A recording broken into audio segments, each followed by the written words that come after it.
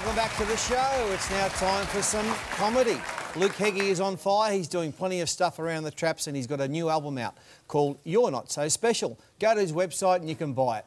And he's here tonight behind the microphone for us. Please give a big footy show welcome to Luke Heggie.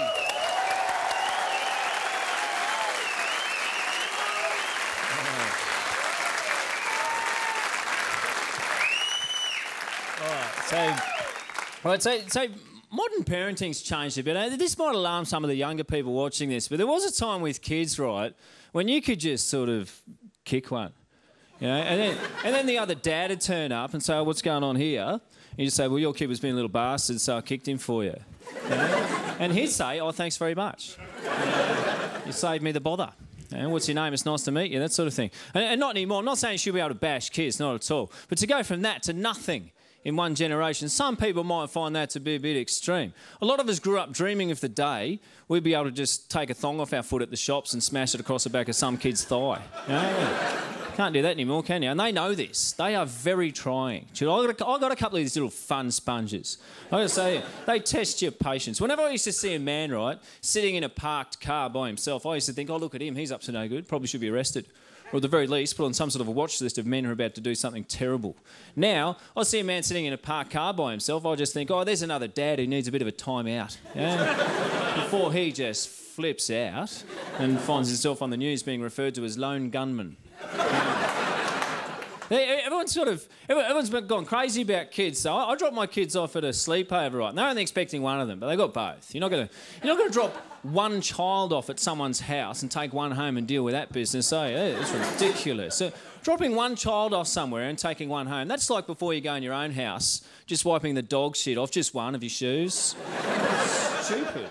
And then the next day I went to pick them up and these people started chiding me over my parenting skills, as is their want. They love this. They're like, "Oh, you're a terrible parent. We're really irresponsible what you did here. Yesterday you dropped your kids off with pyjamas that aren't fireproof. Our kids have got fireproof pyjamas. Your kids' pyjamas aren't fireproof." I said, "Have you two recently vacated your skulls? What are you talking about? I just spent the last 2 weeks teaching my kids to put their cigarettes out before they go to bed."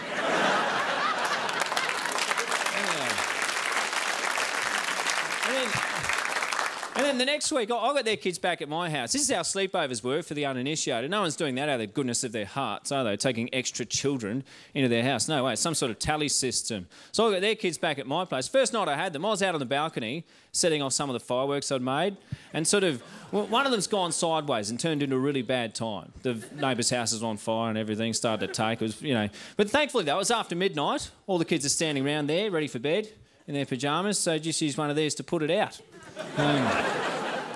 And I've got to get off in a sec. I've got to say, you know, now though too, you've got to give your kids stupid names just to set them apart from their peers and let the world know that they're special and that you're special too by association. You know, there's some ripper names out there now. We gave our kids ridiculous names. Our little fella, we called him, his name's Shark, and this commands respect wherever we go, except for when I lose him at the beach. Anyway,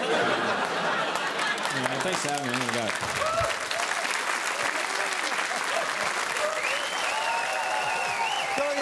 Fantastic. Welcome back on the show anytime. Darryl, I heard you giggling away. Oh, it's funny. I like that shark one. Except when you lose it. Fantastic. All right, we'll take a break, come back. We've got League of Their Own after this.